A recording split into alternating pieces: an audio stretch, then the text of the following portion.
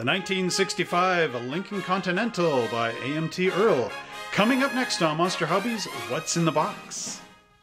What's in the box? What's in the box? What's in this box? What's in the box?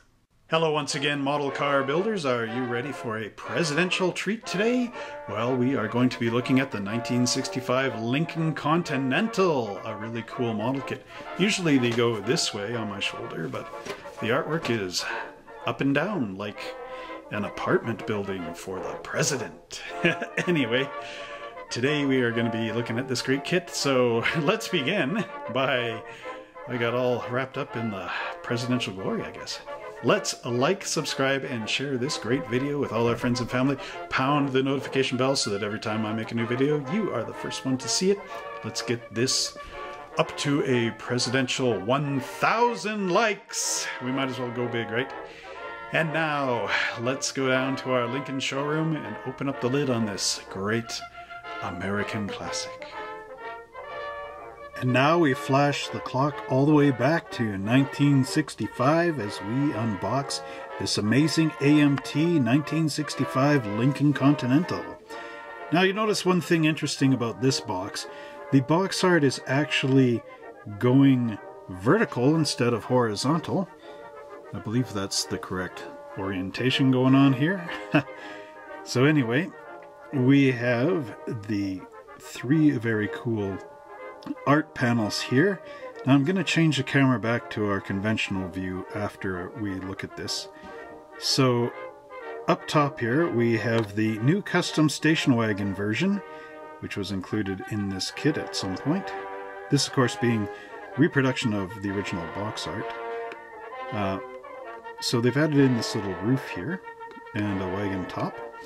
Then of course we have the stock convertible, which would be like the presidential cars, and I'll just get into a little bit of history on this car in a minute here. And there's our custom convertible, which would be influenced by the likes of George Barris, Gene Winfield, and a bunch of the other guys that were working for AMT at the time of this kit's release. So getting into a little bit of the history of the 65 Lincoln, as Ford Motor Company entered into the 1960s, the original 1960 Lincoln was based off the 58-59 style Lincoln, and new for 1961 was this body style here that you see on the red car. It was a more chiseled, well-designed looking car. It still carried over the 430 cubic inch Lincoln Continental engine, but it was a lot more popular as a car with that nice design to it.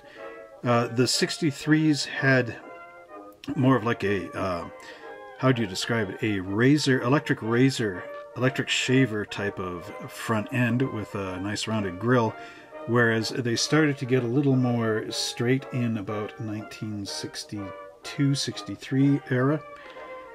And this car actually went up to 1967 when the body style got changed up, following year 1968 to make it a little more modern. So now, let me see, I've got this thing vertical, so I suppose this would be the right way to position the box here, since we're going up and down, a little departure from normal.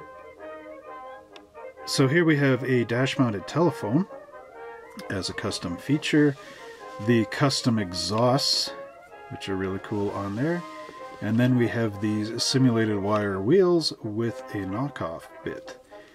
And of course licensed by Ford Motor Company from AMT at the time. We're just going to put this around this way now. And I'll move this the opposite way. Professionally designed parts, including a luggage rack. What do we got here? Aluminum, pardon me, air cleaner. Aluminum air cleaner. It's hard to see it from where I'm positioned here. The tire housing for your Lincoln Continental, which would be a Continental kit. And then we have custom bumpers. Couldn't read that. There's a fold right across there. Okay, custom bumpers, and finally we have this very cool custom taillight. The tall lights with the grills going around the outsides. So now let's tilt our camera into the right position and open up the lid of this model kit. Alright, so now we have the camera tilted around the right way, and here's our 1965 AMT Lincoln. And we'll move the box off. The top of the box off, the rest of it. And here's our great instructions. This, of course, was a model kit that came out, came out again one more time under RC2. This is prior to the current Round 2, which of course AMT is a part of. So we've got this nice artist illustration of the wagon version of the kit. It is a 3-in-1 customizing kit, and I do believe these instructions are a reproduction of the original ones, which would have been found way back when in the 65 Lincoln Continental kit. So I'm going to move the instructions down here and we will look at them first. Of course, we can fold these guys out. Again, it's 4 panels, much like our 65 Chevelle wagon was last time around, except it's not a double fold instruction sheet by any means, and that's good. So let's start here with the basic assemblies. And I will just zoom into our instruction sheet. How are you guys enjoying this overhead camera mount that I created? I got the idea from that, actually, from YouTube videos. So it does give a nicer picture of our instructions and lays everything down nice and flat. Alright, let's get into this. So here we have our 430 cubic inch Lincoln Presidential engine for our Lincoln Continental. Okay. There's our air cleaner right there, and our big monstrous 4-barrel carburetor going on to this intake manifold. We got our distributor going in there. Of course, you can port and polish all these, which would be great. Anyway, massive horsepower out of this thing, unported and unpolished, but hey, dream big, right? Okay, they are only showing the one side of the cylinder head and valve covers, but as we all know, you can't have one without the other, so this is actually do it twice, once on per side, right?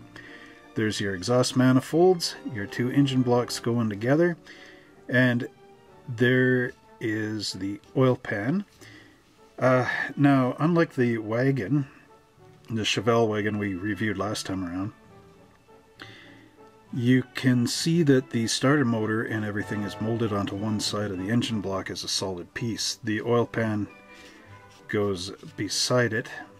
It isn't like split the way that starter motor was on the Chevelle wagon.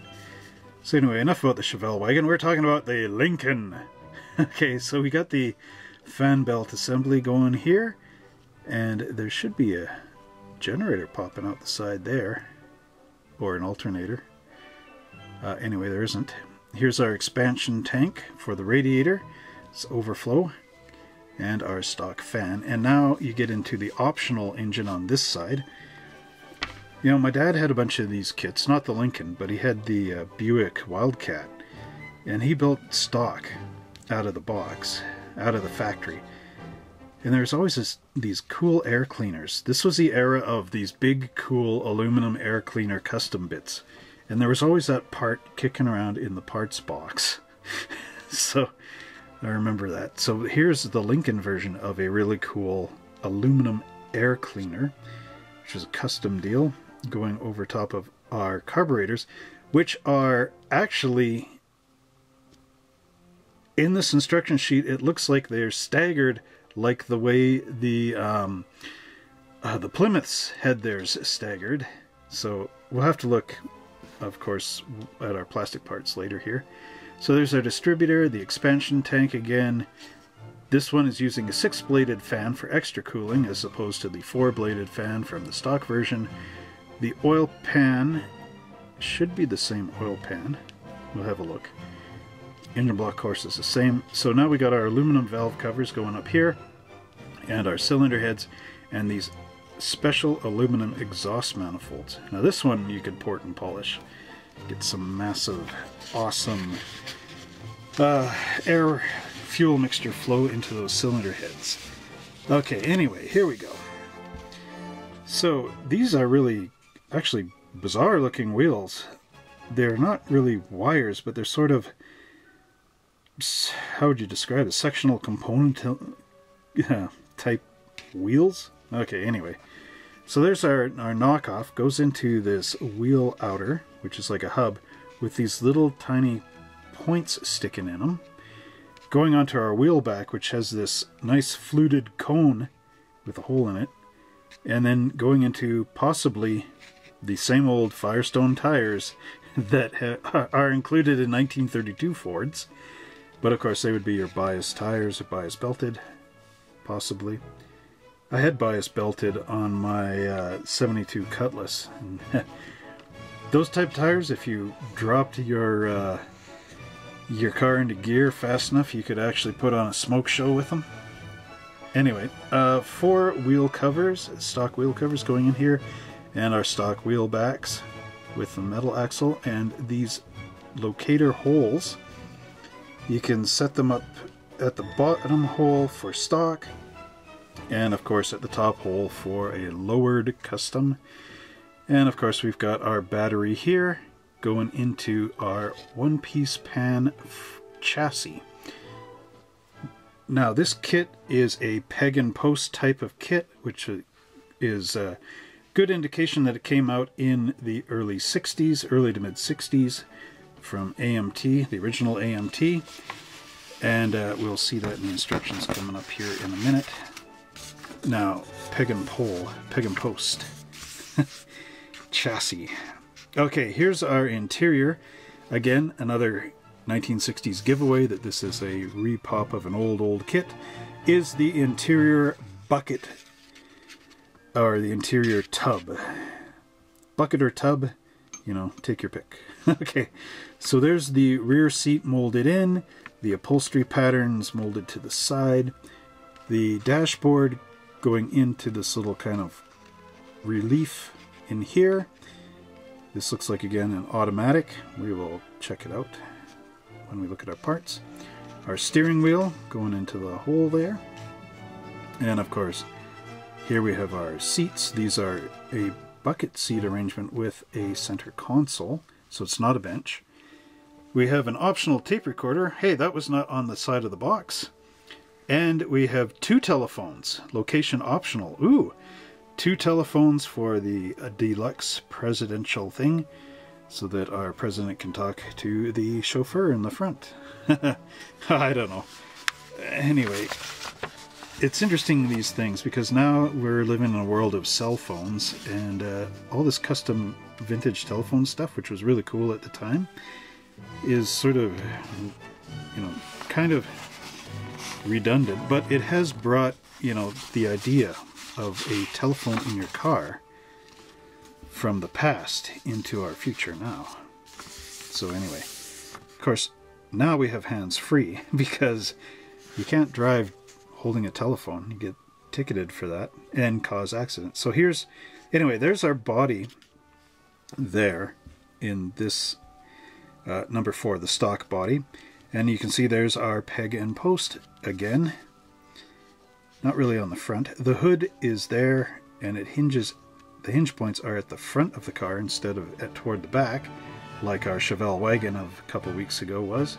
The firewall drops in, and our assembled interior, as well as we have our radiator wall with our radiator molded in place.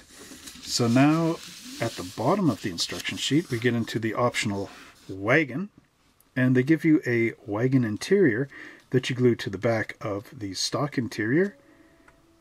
There's a little piece here. It's describing how to cut this for your station wagon. And then on the body, you're going to take your knife and cut along the back here and get rid of our peg and post thing. Push that out. This tub will take its place. And then we have our extended windows here.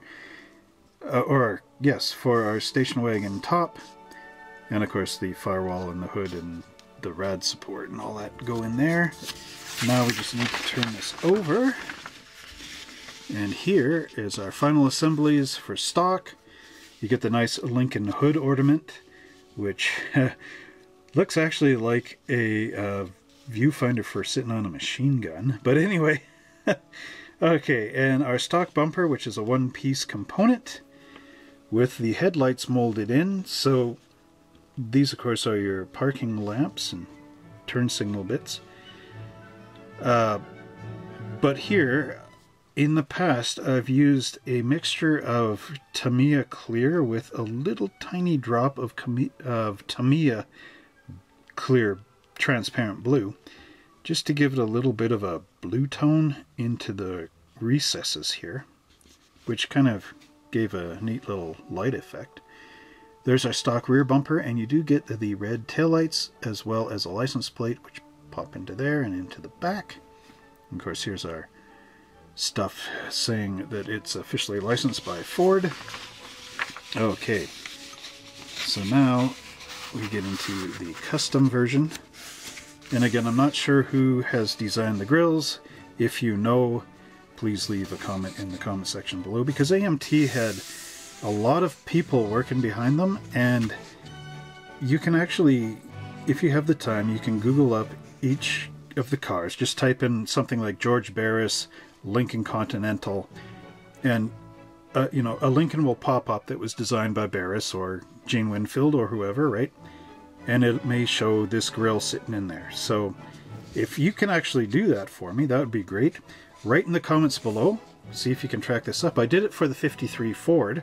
It's actually a really cool journey on discovering who made what in these AMT kits. And I encourage you guys to take that journey and let me know how it goes.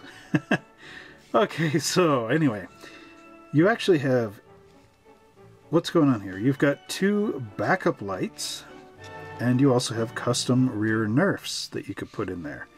So you have an option of where your rear backup lights are going, rear tail lights. So we have a custom roll pan going on here. There's the Continental tire housing off the back. Custom rear bumper going in there. Custom taillights popping in your back here. There's a license housing and your license plate down below. This all glues to your back, and there's your machine gun hood ornament type of thing. A sight for your machine gun. There's your two parking lights go in here. Onto your custom grill right down there, and then you have an optional grill which can be put in here, as well as these headlights which are going in there. All of this mounts, of course, onto your chassis. It's very plain and simple. And finally we get into the station wagon options. And if you guys are big fans of wagons, well, this is a one big huge whopping wagon for you fans out there. And that's meant as a joke. Okay, so here's your stock rear bumper and your stock tail lights going in, license plate, and now they've got a luggage rack that you glue onto the roof of your wagon. They're showing it going up close to the front here. Oh, because I do believe the glass is right there. We'll take a look at that in a minute with our parts. And of course our stock front bumper. So you're basically hiding the fact that this is a stock car that's now a wagon. Okay, anyway. And that concludes our look at the instructions. So now let's take all our plastic bits out of the box and inspect them for quality. And here we have our Lincoln Continental body, which of course I'm holding this way because if I let go, it'll go to do that. Okay, now anyway, here's our Lincoln Continental body. As you can see, it is quite nice. Very slab-sided, much like the real car of the era. You can see the four doors with the rear suicide style door going in there. Just bring this up a little bit. There's the door handles. And we have the little vents under, just behind the hood here, with our windshield wipers. Now, the car manufacturers started to get rid of these by the late 60s, early 70s. The vents were still there, and the wipers, of course, were still there, but they made the hoods cover up over top of this. But this is still of the era where all this was very visible. Let's see now. Can you see that? There we go. Can you see that? Yes, we can. Okay, but seriously, AMT has molded this nice roll bar in here for your drag racer. No, what it is, it's just a piece here because there's no roof support in the mold. It's just to make sure that these don't get bent and sink in. So you want to saw this off just behind the sun visors and across on the body here. You guys were worried when I said roll bar, weren't you? Okay, anyway. You can see the nice Lincoln Continental script molded in here. And of course on the back trunk lid we have the Lincoln emblem and the lock for the trunk lid. There's our peg and post in there. Now underneath there is a little bit of a recessed area in here. Let's see, there we go. Can you see it? Yes we can. Where you would be dragging your knife out for putting on the station wagon roof, which is right here. You can see the hole for the glass, so that would go there, and with the cutout this would be out of the way. The hood fit on here should be very nice and tight to the body with little to no gaps, except for how I'm doing it here, kind of funny. Alright, my batteries died, but I had backups, so I don't know if I got cut off mid-sentence. But anyway, I don't know if it matters. Alright, so since I showed the roof component, I thought I would show the body bits and whatnot that are on these parts trees. So here we have our custom rolled pan and these slots for the red rear tail lights. There's our distributor, it looks like. License plate saying 1965, our stock wheels with the extended components there for the rear axles, which are metal rods. This of course would be our brake drums in here. 1, 2, 3, 4.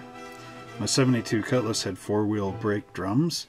I have a Cutlass Supreme somewhere else, not in my backyard, that has discs in the front. But anyway, there's our convertible, our station wagon roof. Note the big custom glass component back here. That I don't think would be factory. Factory roof would probably go right to the end and just have a little window in there. But I don't know, was there a factory wagon like this for Lincoln? Let me know in the comments below. I don't have a picture of one in my book. Okay, anyway. Alright, now, one thing that wasn't in the instructions are these nice fender skirts that are part of the kit, so you could also glue those onto your Continental. There's our radiator support wall and our stock hood here. All this stuff is very smooth, as the Lincoln was quite a smooth slab-sided vehicle. Now if you turn it over, you will note 4 little mold marks into the corners here. We've got the nice fireproof matting underneath our hood and underneath this brace. And then we've got some mold marks here on the back of our support, which are very easy to file off, or take your sandpaper block and go across, just to get rid of those to make all parts fit well underneath. And let's see, our roof has a couple of mold marks in there, and around where the glass goes in, and some here on the back panel. But again, number 16 hobby blade is your friend. You can scrape that off. No problems. So let's take a look at some of our other components. And here we have our Lincoln Continental chassis here, and I've discovered a discrepancy between the instruction sheet and what's really going on with the plastic. I'll show it to you in a second here. Now you'll notice there's big opening here on the frame. This would be for your screws to go in your peg and post model. Now this could have been a promotional model back in the day that this was based off of, so this underpan was saved from a promotional kit. There is evidence here of AMT plugging over the holes that would be there for the screws on this back end. Alright, so your lower suspension components here are visible. You've got molded in exhaust pipes that disappear to go up underneath the rear axle, and they pop out along the outside of the chassis. Now here's the discrepancy here. So I have the instructions over here, and you'll notice, remember I said there's two holes. Usually one is for the stock ride height and the other is to lower the car. Although the way this shows, you'd be pushing your tires right up through your fender skirt. Yeah. So anyway, take a look here. There's only one hole. And one hole there. So the discrepancy in the instructions, of course. So flipping this over onto the part you'll never see, except for in the engine bay, you got, of course, some engine wiring going in here, just lightly molded in. You can see right in there, as well as some of the components like the windshield wiper bottle, sort of lightly molded into the fender apron. Now there's the little posts there for the back of the peg and post bit, and blanked off in the front here. So for those of you guys who remember, was there a promotional model kit which would have been given away at the car dealership, as had been brought out in a previous comment? The reason why I said in the past that some of the promos were sold at the dealership is because in Canada, in more recent years, because I was trying to get one for my Toyota. I've got a Toyota. At the time I had a Yaris, and I wanted the promotional model for the Yaris because I have a few GM promotional models. So at the Toyota dealership, you had to buy it. Okay, and it wasn't a promotional model, it was a die cast of a Yaris, which wasn't even my year. Alright, so that's why I said before in one of the earlier videos that you had to buy the promos, because I had to buy a promo, so I assumed that everybody had to. But somebody informed me that the dealerships gave them away, so it may have been a regional thing. I'm not sure. So for you guys that were kids at the time of some of these early promos, let me know in the comment section if your parents had to buy one or if it was given away, because it may vary to your region. So let's find out. Anyway, let me know. Okay, so that's your chassis. Let's check out some of the other bits. Alright, here we have two parts trees and a random part. But these make up all the interior components, as well as we have our valve covers and cylinder heads going on here. Yes. Okay. So we'll start over here. This is our interior tub. You notice there's a little bit of overhang here. That's to help with the location of our optional bucket back end here for the station wagon. I'm starting to slip. Okay. We have a nice front seat here molded in two pieces, so you can actually put your chrome bare metal foil around the edges here, provided that's how Lincoln had it. Check out your research material. But they have that nice seat back with these inserts here too. Usually there was an ashtray off the back of seats like this, but look at how that nicely drops into place. Got nice detail here on the tuck and roll, as well as your headrests and whatnot. Centered console column here for neat things. Okay, let's just pop those out. Here's the two telephones, and of course one would be for the front hanging off the dashboard, and the other would be in the back hanging off the front seat somewhere. And they actually have two different types of notches for mounting these things where they would end up being. So you can see one's L shape and one is sort of C shape in here. There's our cylinder heads and the valve covers. It would look nice with a Lincoln logo across the top. I'm not sure if the engine actually had that or if these would just have been painted gold or something like that. Anyway, nice carpeted texture detail in here on this bucket. Of course, there's your rear fender aprons. I'll just move this out of the way for a minute. And here it's an automatic. You have, of course, your brake pedal and your gas pedal. There's a little thingy there, probably for where the back of the seat goes. The little posts here for your front seat. There is some mold marks in here, which of course number 16 hobby blade, except the bad part about that is when you scrape these down, you also scrape off your texture. But if you have a flocking kit, you could paint in here and then drop the flock on there. Look nice. Your interior door panels, and of course tuck and roll on the seat. Again, not too bad. There isn't any window winders or whatnot, so it's possible this has power windows, although it's not really too well reflected in any of the door panels. Okay, and now here's our dashboard.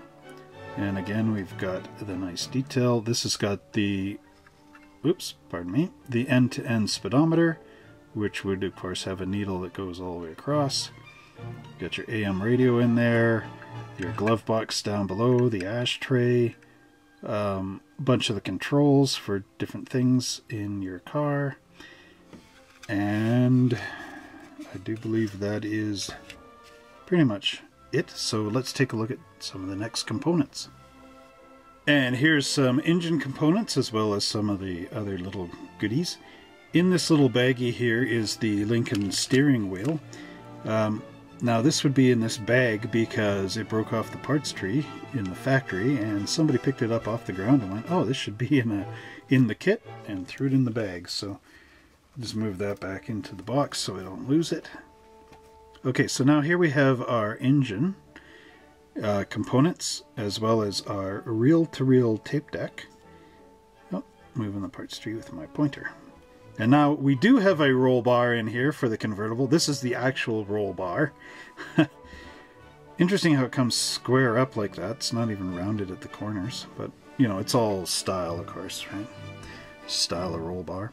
So here we have our firewall with the power brake booster molded in place and different bits and pieces. Please don't tell me that's a heater motor.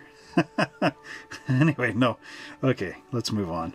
What am I talking about? Here's our right and left hand sides of our engine block, and this does have the automatic bit in here hanging off our, pardon me, off our bell housing for our transmission.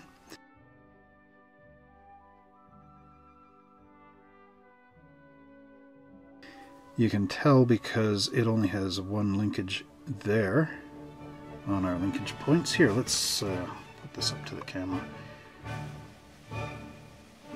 See, unlike with the Chevelle, when I said it was a standard, it had the two sitting up there for your linkages. Okay, so this is the proper way. Ah, I see where our alternator is. It's actually molded onto the fan belt and the pulleys. There's our big old air cleaner again, my favorite part of the engines, the stock engines. And of course our intake manifold with the single 4-barrel carburetor. Let me know which carburetors were used in Fords. Write it in the comments down below. In the Lincoln, was it a Holly or a Rochester or a Carter? Let me know. I do believe Carter, though, is a GM thing. Anyway, there's our overflow tank and our nice battery here. There's the 4-blade fan and, of course, our exhaust manifolds and a license plate. 1966 on there. And that basically concludes that bit. Mold marks, of course, in your dashboard. And under your air cleaner, you could take the whole air cleaner on a sanding block and sand it like that, you know. Get rid of that, make it nice and flat. And you got some on the back of your fan here. So, heads up guys, there's where, of course, your mold marks are. So let's see some more of these parts. There's the oil pan. It was a stray in the kit, fell off. It was in the bottom of the box. It's got a little divot in there for your axle to go through, a single pin, and a lot of flash. So if you find your little Renegade oil pan, make sure to get rid of your seam lines. Now we get into my favorite bits of all of these, and that is the chrome tree. Hooray! I love it. Although, if you notice here, you see a funny little thing going on here. This actually has a great big warp in it. So hopefully that's not going to affect the alignment of my bumper or anything. Well, I'll have to see when I build this thing, probably in 2029 when I finish doing all my model kit reviews. Yes, I have a lot of model cars, I will confess. Okay, here's the stock bumper. Of course, it's 1965 molded in the bumper there in the license plate. Yep, it looks like a 6, but it's really a 5. Okay. Now this doesn't have any of the little loops like the Chevelle had for the peg and post, so this will have to be, you have to scrape the plating off there, the contact surfaces, before you glue it into your body. Okay, we've got the Lincoln Continental hubcaps here, the stock ones, the little gun sight in the center, there's the gun sight for the hood, and our rear bumper with our backup lights molded down below. And of course you would be putting in your turn signal lamps into the tops there. And then we just slide this over. I'll just put it down again. You can see the custom grille components. This is the Lincoln grille that would go in the center here. It's the optional. I don't know if you can actually put this into there, but if you could, it would kind of end up looking like... Whoa! My backdrop fell down. If you put this into here, it would kind of look like more of a sort of the 70s Lincoln, early 70s Lincoln. But anyway, this is intended to go into here, which of course these here are for your longer tail lamps. There's the funny sort of two-piece spokey wheels that are going on. You can see sort of it's a bizarre way to do that. Okay, there's your Continental back piece. It's chromed and some chrome trim there, and that was for your license plate to go into the back. This of course being the front grille. You could put in some black wash into there and there just to make this pop up a bit better, and a little bit of, like I said before, like just a hint of blue wash in there, clear blue. It would give you some nice realistic looking headlights. So let's take a look at our other chrome tree. Alright, here we get to the chrome custom bits. And I was correct, this is offset like the Chrysler Wedge engine intake manifold, which would be like your 413s. Okay, see? One carburetor there and one offset over there, just like the Wedge. The Wedge! Alright, what's the rest of this stuff? I do believe that was the custom grille insert. And there's your valve covers, the chrome ones, as well as your 4 little knockoffs which go into these, which are your wheels. That funny kind of spoke thing going on. There's the front lights, the Nerfs for that bumper. There's your luggage rack going in there, and of course some air cleaners here for your 4-barrel chrome carburetors, and your aluminum exhaust manifolds. Am I right there? I hope so. And your 6-bladed chrome fan. It's very cool components. Now we get into the glass. So here's something that's definitely not a pain in the glass, is our plastic glass. That's probably the closest I can get to saying something like that. Anyway, hey, this is kind of cool. This is a clear plastic distributor cap. Have a look at that. I've never seen that before. Very interesting. Clear distributor cap. I guess AMT had to put a distributor cap in there, and that was the only place they figured to put one. Bizarre. I should not paint that. Okay, anyway, there's our glass for the station wagon roof. And this is like an actual properly fitted glass. It's not like the promo glass that had the bars coming off the end to connect the front and rear windshield together. There's a front windshield anyway.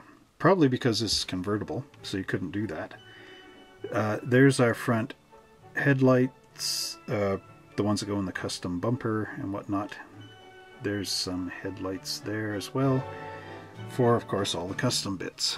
Here's our final bit of parts for this kit. We have of course our Firestone tires.